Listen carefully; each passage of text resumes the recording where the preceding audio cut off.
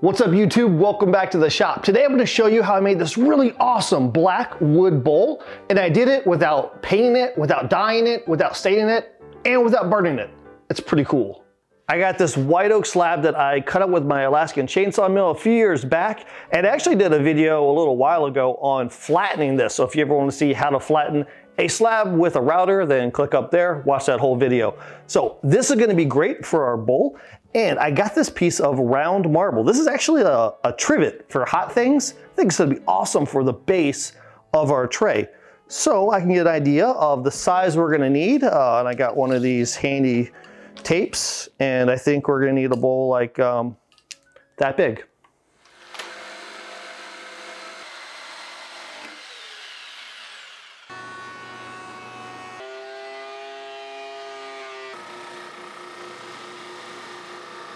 I got my board all milled up, so now it's time to actually cut the circles out for our tray. And to do that, I'm gonna use this nifty circle cutting jig. I don't get to use this very often, but it's really fun. I do like using it. So now we're gonna tackle this in 3 different phases. We need to cut the outside perimeter for our circle. Then we need to move the router bit in a bit, and then route down to whatever depth we want. That's gonna be the rabbet that actually holds the marble base that's gonna sit in there. Then we'll move the router bit further in, and we'll cut all the inside out. This board's kind of thick. You're looking at about 1.5 inches thick. You definitely don't want to take all that off with 1 or 2 passes. So we're gonna make a lot of passes, shallow passes around, and keep working our way down till we get all the way through, then move the router bit and keep doing it. So it might be a little bit slow, but it's gonna be much safer that way.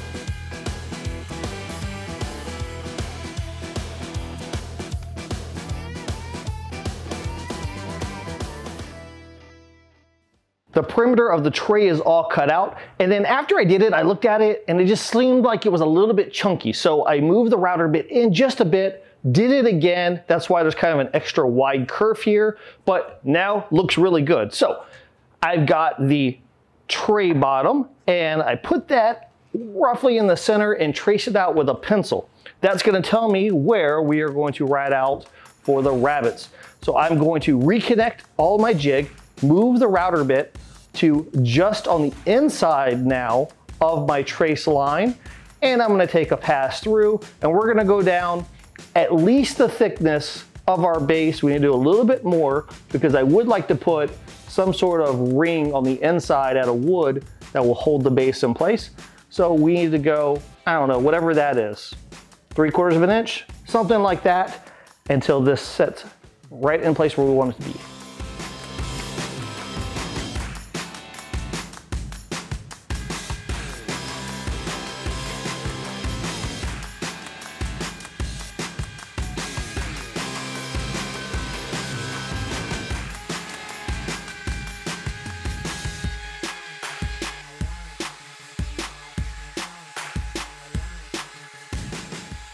You can see the rabbet that I cut, and now if we put our marble tray on here, it would drop right into place if it wasn't for this pesky center. So that is the next part.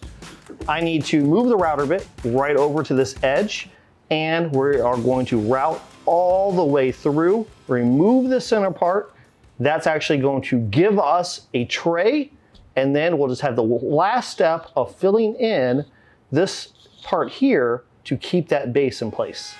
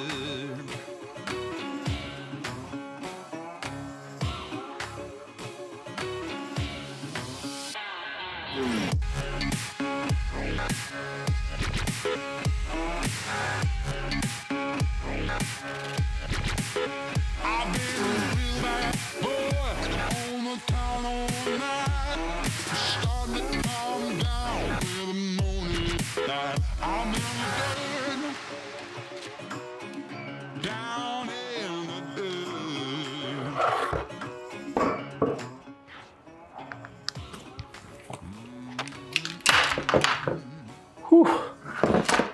Let's see how it works. All right, so this is the tray itself. We have our marble that will go right in here, and then this ring, friction fit right in, and then we can glue this in place, and then we can decide, do we want to keep this little reveal? I'm kind of thinking I might, I'm not sure, but once that's glued in, I can always sand this down a little bit if I want to reduce that, but overall, I'm super digging this one. Last night I glued the bottom ring into place and I kept the raised profile because I really liked the look of it, and I sanded the whole thing down to 180 grit. So now it is time to turn it black. To turn it black, we are actually going to make it have a chemical reaction, and to do that, we need to create iron acetate. Now, that's really easy for us to do. All we need to do is take some steel wool that you really want to clean off with some mineral spirits just to make sure there's no oils and stuff on it. Put it into a jar, preferably an amazing pickle jar, and put in some regular vinegar. And then let it sit. I figure I'll let mine sit for 2 or 3 days, then it should be ready to go, and we can turn this tray pitch black. Okay, so I might not have hit my 2 to 3 day window. Things happen, I get busy. This is the result though. This black liquid here is iron acetate, and it's pretty cool. Now what's gonna happen is the iron acetate is gonna have a chemical reaction to the tannins that are in the white oak. So I don't wanna just take this right out of the jar and apply it because it does have some like grimy bits in there. So instead what we're gonna do is we're gonna filter it into a clean jar. Once we do, we will put this onto that.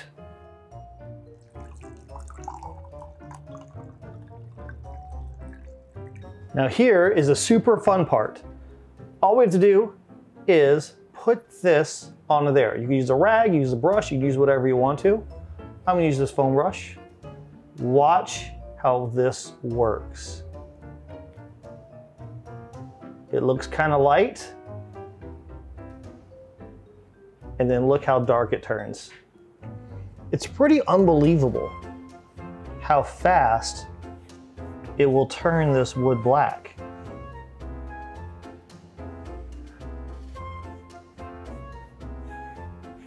There is a limit to how black it will get. I haven't found that if I put a ton of coats on it that it gets darker, but I also haven't found the need to get it darker. It gets really black nonetheless.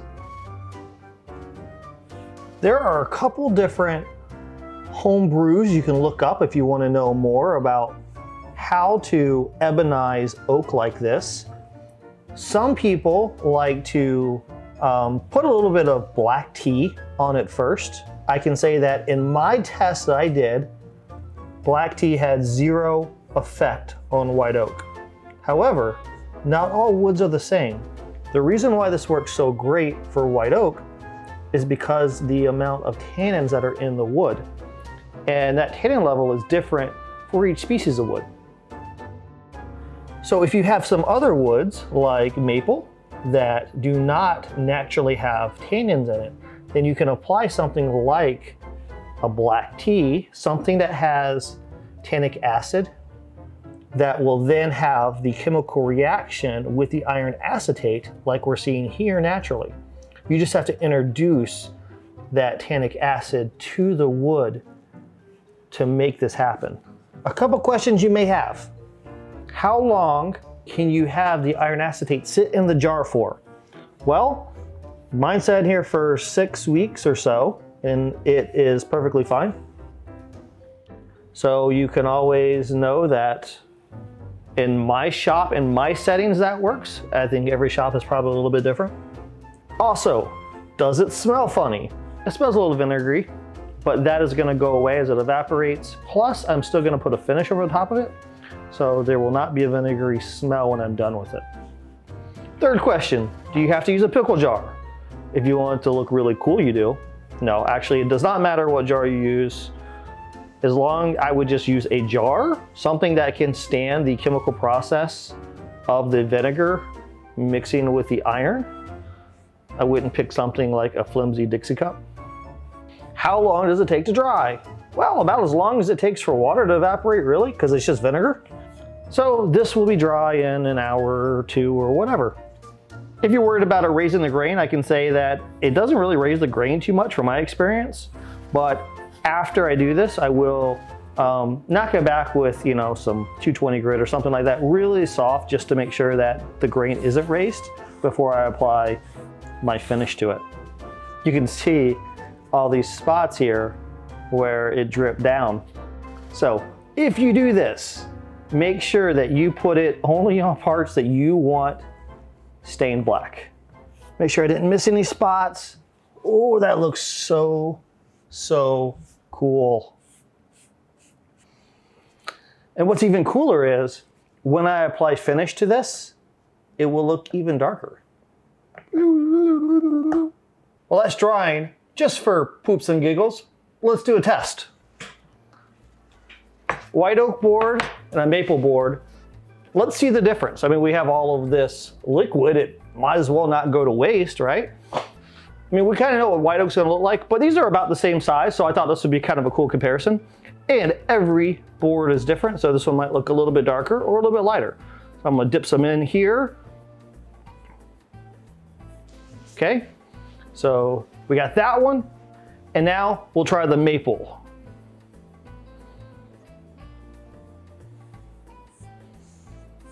Okay, I'm applying another quick coat on here. Just make sure we get nice and vinegary. Oh, this is not white oak, it's red oak. I forgot. Sometimes air-dried white oak and red oak can look a little bit the same. It depends on the trees where they grow at, stuff like that. It can look a little bit the same. This actually is a piece of red oak, and I love that I made this mistake because what you can see is the difference. White oak, you see that, same jar, how black it turned. Red oak, not so much because it doesn't have the same level of tannins that white oak has. Now let's look at the maple. This maple actually I think looks better than the red oak. It has this really cool smoky gray look. So if you're making something and you want it to have that weathered gray look, you could do this without having to go buy any sorts of stains, and it looks pretty even on there too. What else can I color? Hold on.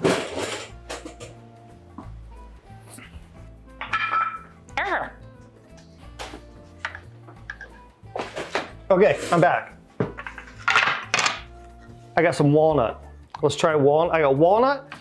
I got a piece of bubinga because I figured let's look at an exotic wood, and I have a piece of cherry.